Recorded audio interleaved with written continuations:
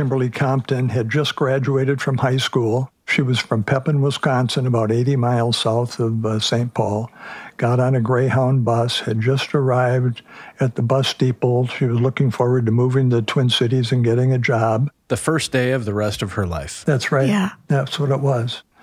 She went across the street for breakfast and unfortunately ended up sitting next to Paul Stefani at the counter. And they started talking, and she said she was just brand new to the city. And Stefani offered to show her around St. Paul and give her a tour.